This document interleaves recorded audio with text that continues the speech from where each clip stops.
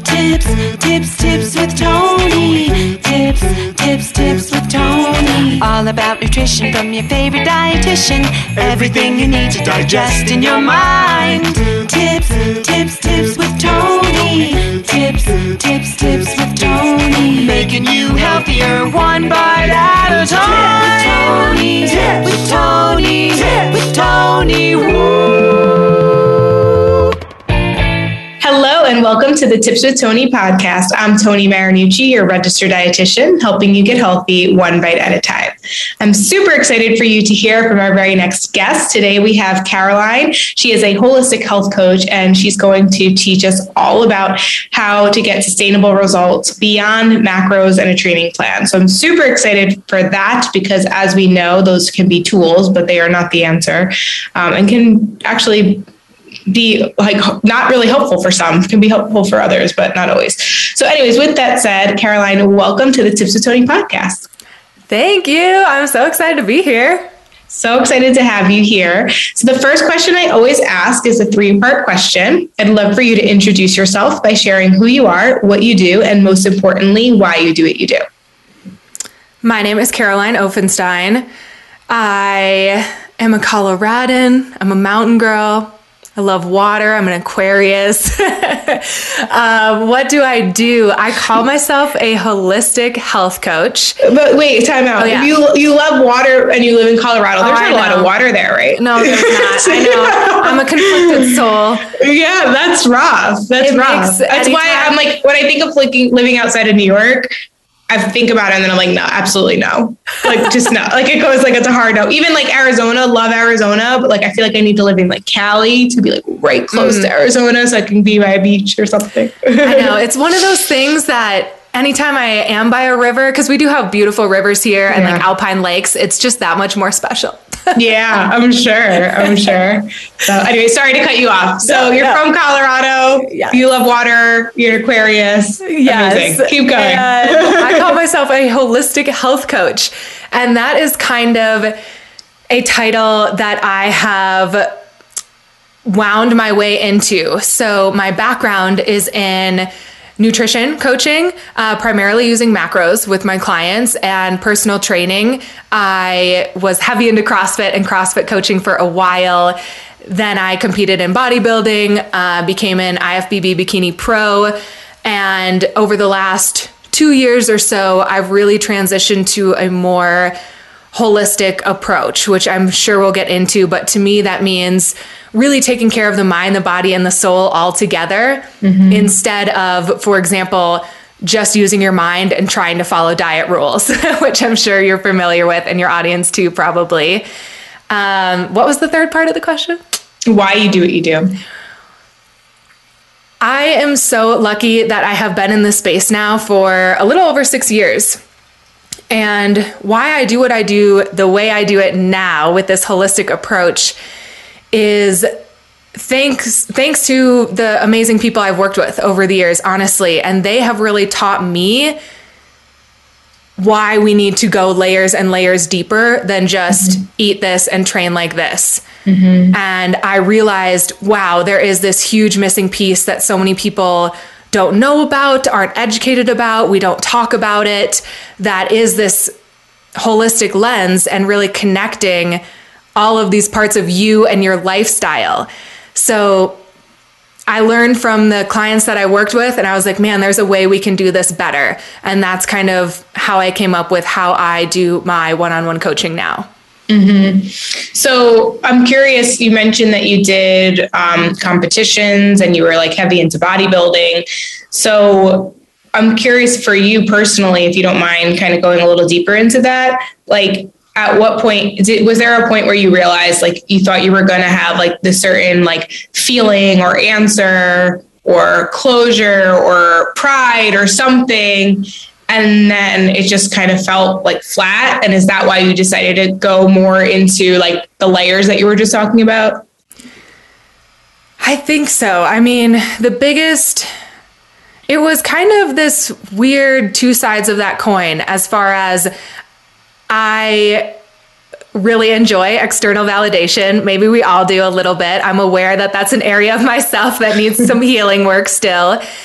And with bodybuilding, because we value thinness so much in our society, I received a lot of acknowledgement for being super duper lean.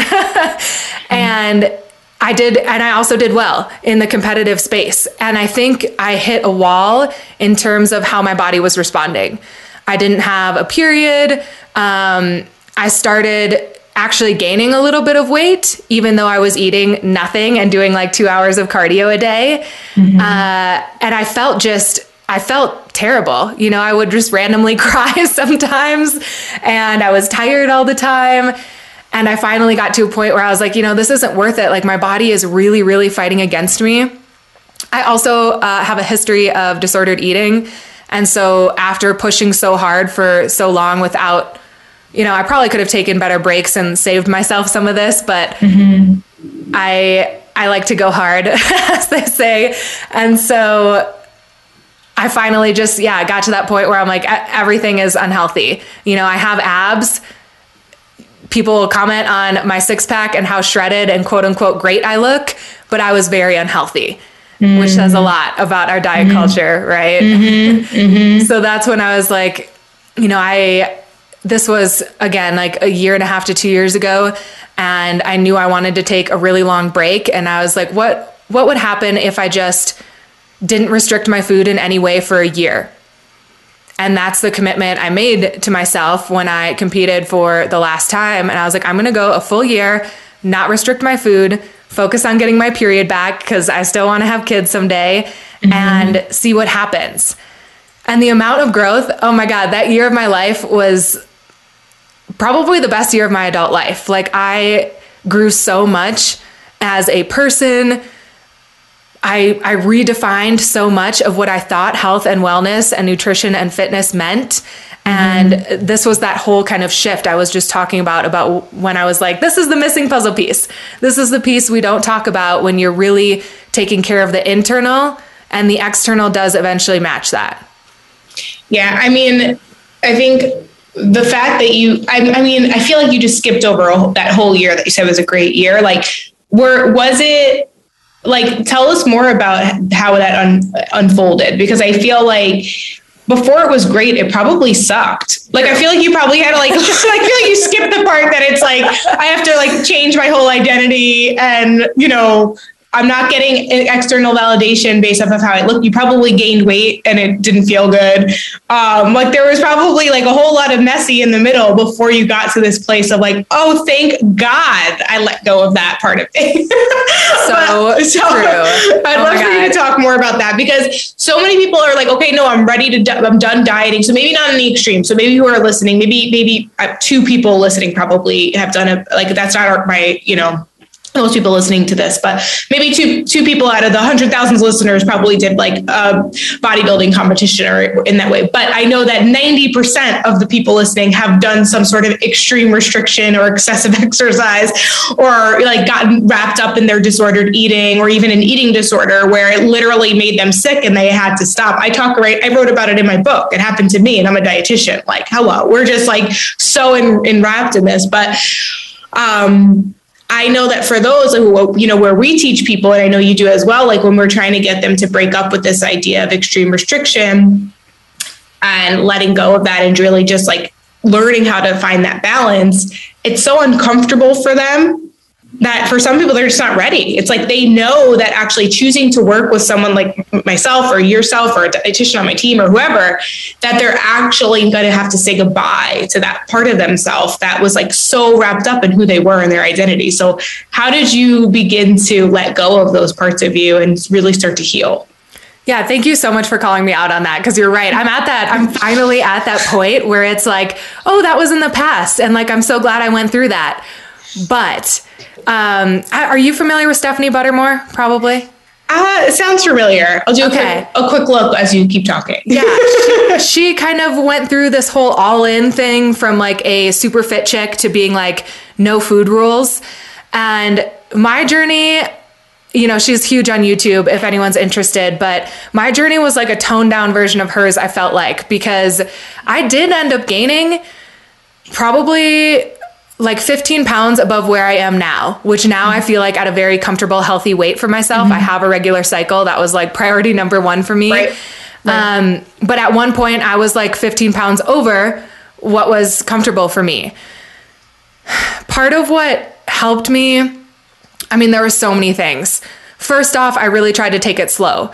Like I did not do her kind of quote unquote all in approach where you're just like, screw it, eat whatever I want all the time. Since I have such a knowledge of macros, I would still track here or there. I wasn't trying to be as strict or like trying to really hit specific numbers, but I would still be tracking my food on and off. Be like, okay, what and how much am I eating? Starting to tune back into my hunger signals while I did that.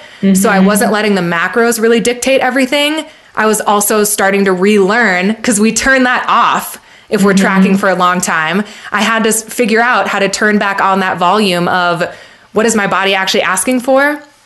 And then I started to just I kind of like the word like unfolding, just kind of peeling back a layer and then another layer and then another layer. I also worked with a naturopath during this time. So I was keeping an eye on my blood markers, like are my sex hormones recovering or not? What are like inflammation markers in my body? What are they doing? I had a lot of gut issues come on. Yeah. When I started eating more and my stress was really high and I was still trying to train like a bikini pro, which is a lot of training. So that was another area that I focused on. You know, I asked myself, like, am I working out because I want to, or because I feel like I have to? Otherwise, I'm going to quote unquote lose my body or lose progress. And I started to slowly only work out on days I felt like I really want to. This is going to feel really good versus, oh my God, I have to go to the gym, or I really should work out, or I should do that cardio. So I'm sorry to cut you off, but I have a thought that I think, so we were talking before about, I think the fear with food, right? As you go to this period of extreme restriction, and then if you don't have anything to follow, you'll like eat everything. But our bodies, eventually we do balance ourselves back, and we know that. But you talk a lot about like being in the gray, and kind of what you just gave a great example of how we don't have to go, you can go from extreme restriction to kind of restriction to not restricting, but like you don't have to go to the like now all out sort of thing, which I think a lot of people are falling into that pattern, right? Yeah. But then you talked about exercise. And I think like, just like we've worked with clients who are just like tired of eating vegetables, or like so tired of grilled chicken because it's like all they had on their nutrition plan, right? Like they like couldn't eat it anymore, right? Yeah. Like, it's like, you just can't, it's like, oh my God, if I look at another chicken again, I'm going to vomit. Like, and then exercise. We've had clients come into the program as well, where it's like they were doing these like high intensity, or even just like, long hours, or like rigid training plan, or whatever it is. And it's almost like when you said like, you would only exercise if you wanted to, like there's people out there right now that like literally don't want to because they felt like they were forced to for so many years. Right. So can you speak to those people right now? Like, how did you get yourself around to like moving when you probably had this like almost, I don't know, just like annoyed factor with it, like an unhealthy relationship with it after so many years? Totally. Yeah. And this comes up for a lot of clients I work with too. And they're like, I am so unmotivated. I do not want to work out. And I'm like, cool, take a week off from the gym. There is nothing wrong with doing that. If you are super fed up with your workouts, I would say take at least a week off. And then instead, and still move daily, do what does feel good. Go for walks outside, do like housework and vacuum everywhere and get your steps that way. Don't sit a lot if you can help it. Right. Go to like a dance class. And then after that week, maybe something else speaks to you. That's one thing during this time. I also, you mentioned like how you probably knew you were going to gain weight. How did you kind of deal with that fear? I did know that. I definitely had that fear. And I was like, how can I face this head on? Like, my body is going to change. I cannot stay this lean as I am. What can I do that's going to help me embrace that and appreciate my body anyway throughout the changes? And I started pole dancing. Fun. You're like the third person who's recently told me it's coming that they do pole dancing. Am I supposed to do pole dancing? Oh my God. It is so fun. Well, first of all, like, kudos to you. This guy's okay. I'm about to tell you something funny, but like, I'll never forget when one of my friends was getting married. She had her bachelorette party, and instead of going to a male strip club, we went to a female strip club. And I was just in awe of the strength, of the athletic abilities of this woman. Okay, these women were on fire. I was like, girl, I give you so much credit. Yeah. It's they're really athletes. hard. They're legit athletes. And I started it as more of like, I thought it would help me kind of get in touch with my feminine energy, like get a little sensual with myself. Yeah. And I just fell in love with it because it was so athletically challenging in a way that like I've never been a dancer. And the athletics involved, the gymnastics, the body weight strength, the core strength, it just like blew my mind. And so I really got into it. And that did help a lot. So I think proactively thinking about these things that like, what do you personally think might be challenging for you if you want to take a break from dieting or restriction or a really intense workout program? What do you think is going to be the hardest parts? And what's going to help you? What's going to help your body feel safe throughout that? What's going to help you feel like, hey, it's okay. This is different, but here's like, you know, I don't want to say like self-love practice because I feel like people roll their eyes at that. But to me, like that's what dance became. But it really is though. Self-love really is just doing something that like makes your heart happy, or just like taking care of yourself and like on a consistent basis. I think people still don't really understand self-love because I still think they think it means like getting manis and pedis, or like then they're like so obsessed with themselves that they forget everybody else. Like, I don't know. I don't think people really even understand what true self-love is. I'm sorry, but I had to interrupt this podcast because if you're feeling a little bit under the weather or you feel like you have a cold coming on, you're going to want to listen up.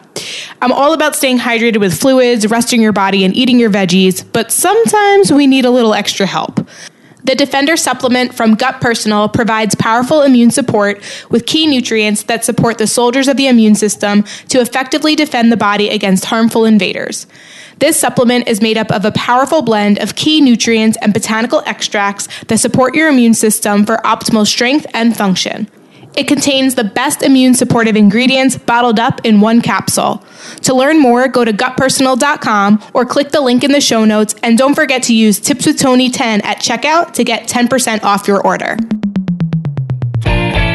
Yeah, I like how you said it, like anything that makes your heart happy. And that's what dance became for me. And so I really didn't like, I definitely had uncomfortable days and weeks and kind of even months, but I still kept going to dance, and I still kept doing those other little practices that made me feel good, that weren't related to being a certain size, right? Or eating certain foods. So being kind of proactive with that, I think, was really helpful. And then another thing we were chatting a little bit about offline is I did dive into my relationship and my own personal work with plant medicine that I have been exploring over the past several years, kind of with more intention. And that really helped add this extra element of kind of like inner work and reflection and slowing down, which is something that I really needed.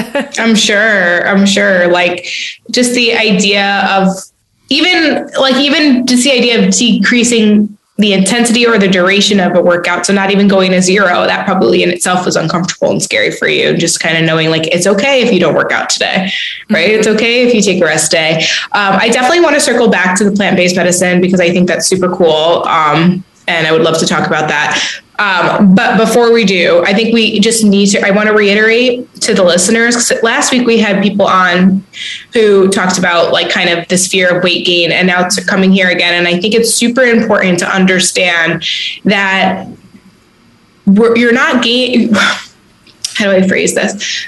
It's important to understand that it's okay. It's okay to gain weight any time of the year, anytime, whenever, because like there's so much more to life than just your physical health. Honestly, there's a lot more to it, and there's a lot of reasons why we might not be focused on our weight and all that, and it goes up naturally, especially as we age. But more so in these circumstances, like what we talked about last week and what we're talking about today, like Caroline, for you, for example, like you needed to gain weight to be healthier.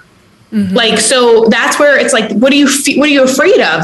you should be afraid of not getting a period. You should be afraid of not being able to have kids in the future. You should be afraid of your whole body shutting down and like your gut issues coming arise and like so many things that happen from not being healthy, not taking care of your body in a balanced way. Right.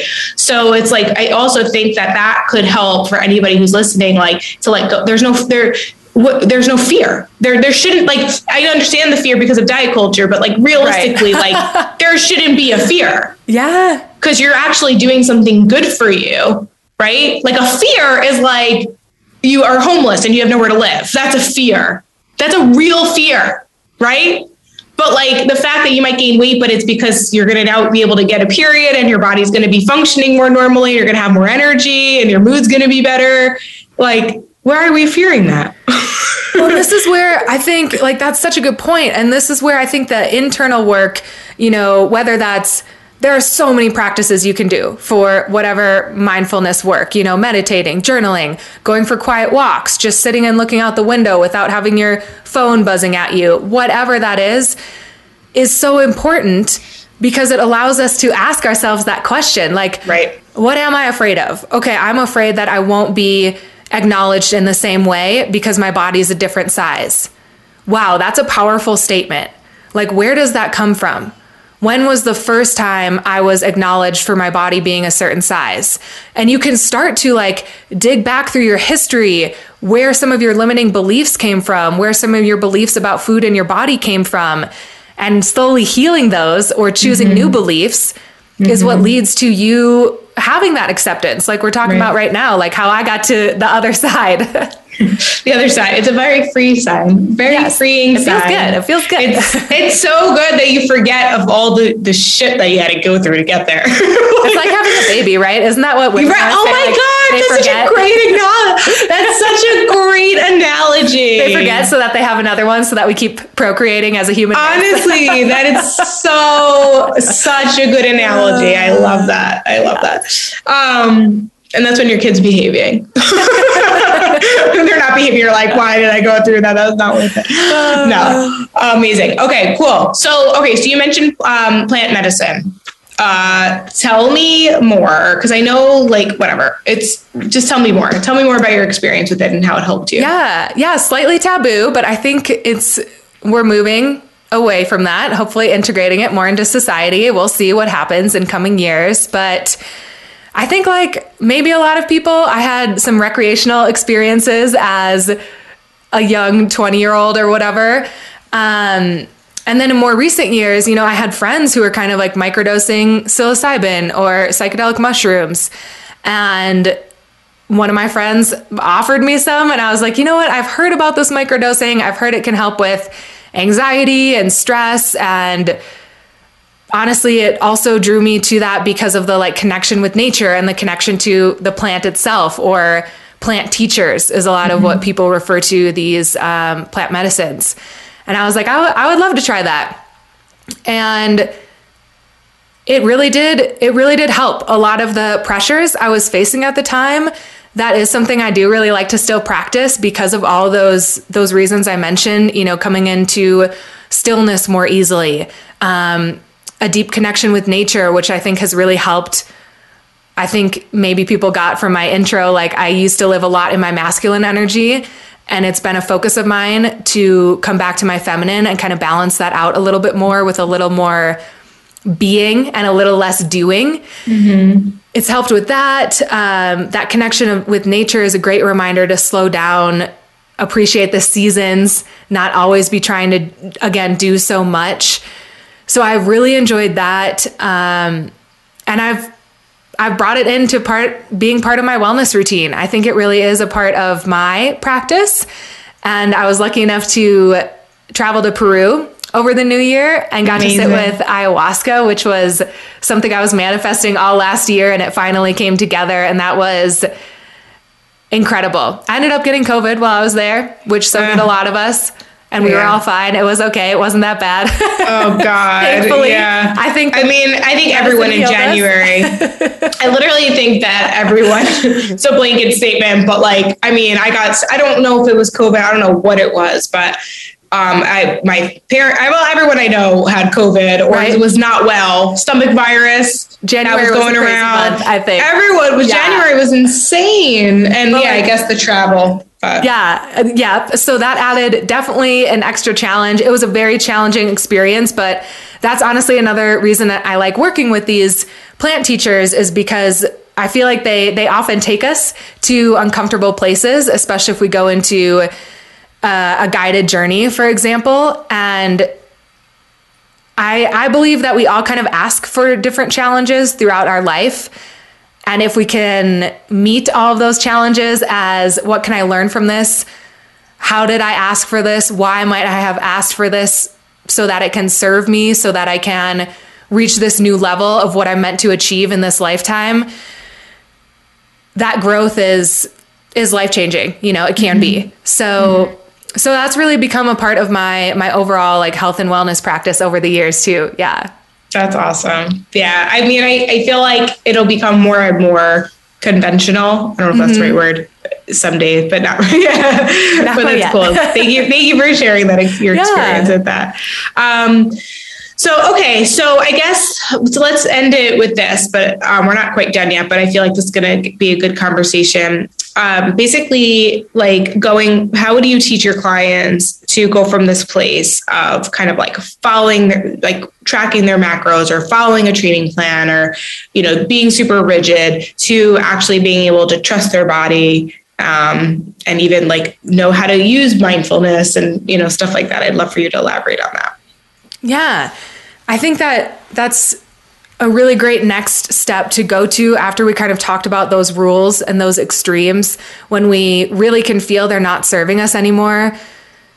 How do we get back to that place that feels where I still feel healthy, I still feel active, I feel good in my body, but I don't feel that crushing pressure or guilt or whatever it may be. And one place I like to start with is just some type of daily body check-in. So that could be, for example, one of my clients was recently she really wanted to work on critiquing her body. She felt like every time she looked in the mirror, she would do an ab check or a body check or critique something and say that she wished something was different. So we started to just kind of break down that habit and be like, okay, that does become kind of a habit, right? I definitely struggled with that. It's a habit for sure. I'm glad you mentioned that. So how do you start to change that? What I like to do is think about what are the cues, right? Maybe it's when you need to use the bathroom and every time you go pee, that's kind of like a cue of, okay, I'm going to go look in the mirror, or it's a certain time of day, right? There's usually something that kind of cues us to do that body check or to look in the mirror and critique ourselves. So the first practice I like to do is start to notice that cue. And maybe for a week, you still do it. You still do the critiquing, the checking, but you notice, you at least are very aware that you're doing that and when it's happening. And then maybe week 2, you start to replace that. So, okay, I'm in the bathroom. This is when I usually critique myself. How can I just look myself in the eye for 10 seconds instead and just try to clear my mind? Because we might not jump from this harsh criticism of ourselves to, oh my God, I just love myself and my body's perfect. Yeah. We're not going to make that gigantic leap, but you can make those small changes. Maybe you put your hand over your heart and you just take a big deep breath instead, and then you leave the bathroom. So starting to make those really small changes to come back to a place where you're just feeling more gratitude and more safety in your body, I think is a great place to start. And if that seems like too much to someone, even just at meal times or once a day in the morning, just asking, what does my body need today? And just taking a second to tune back in. Because those of us with any type of extreme background, like we talked about, you really do have to kind of shut down those cues from your body. So how do you start coming back to letting your body guide you and not weighing and measuring and tracking everything you eat for the rest of your life? I think it can be as simple as starting with what's one thing my body needs today? Maybe it's, for a while when I was kind of in this transition, rest. came up for me almost every single day. Yeah, because you were hard on yourself for so long. You probably needed a lot of recovery. So I would be like, okay, well, I still really want to work out today, but maybe I'm going to do a 45-minute workout instead of 60 minutes. And that's a little bit of extra rest. Maybe I can go to bed a little bit earlier. You know, your body might tell you like carbs, or maybe I need love today, or you never know what might come up for you. Everyone is so different, but taking that very, very short moment to just ask yourself, what is one thing my body needs today, seeing what comes up, and then honoring that. That is a great practice to just really start tuning back in. Yeah. Oh, I love that. Speaking my language. It's amazing. Amazing. Okay. Anything else you want to share with our listeners before we wrap up today? Maybe just, you know, if you're in that place of a little bit of fear, we talked a little bit about kind of reframing that, but from someone who is on the other side, like just keep going, because it seems easier to throw in the towel and be like, no, I'm just going to do it because this was easier. It was more comfortable. It was in my comfort zone. Mm-hmm. But if you can just keep going and push through those little bits of resistance again and again and again, you will get so far past, like, I cannot believe how far I got in less than 2 years because I just had this commitment to myself to, you know, not restrict food and tune back into my body for at least 12 months. And it literally changed my life. It changed how I coach. It changed my business. It changed my health. It changed everything. So if you're at that place, know that there's going to be resistance. Try to prepare for it. Build that support around you and do it. Fucking do it. Yeah. Exactly what Caroline just said. Do it. It's scary, but it's so worth it. It's so worth it. And lean on, you know, someone that you trust, a nutrition coach, a health coach, a dietitian, whoever you've been following for a while or whatever. Maybe something that Caroline just said resonated with you. Like, reach out to the people who you resonate with and also who are credentialed and educated and know enough about the topic and also, you know, have been where you're trying to go, you know. So that's the other thing too. Like, I think that there's knowledgeable people and then there's people who have been through it, their experience themselves. And when you have the combination of those two things, you are going to get a different kind of experience. Yeah. Working with that professional, you know, it's a game changer. So anyways, thank you so much for being here. How can people connect with you and follow up with you if they wanted to get in touch with you? Thanks again for having me. This was great. Yeah, my pleasure. And I can't wait to have you on my podcast. So that's a great place for people to find me. My podcast is called Macros, Muscle, and Manifestation. So all about kind of bringing the science and the spiritual of health and wellness together. And then I'm most active on Instagram, which we can link below probably. It's just my name, @Caroline Ofenstein. And the best way to work with me is one-on-one coaching. And I do have a couple spots opening up pretty soon. So definitely just shoot me a DM if you have questions, follow-up questions, you just want to connect. I'm here. Amazing.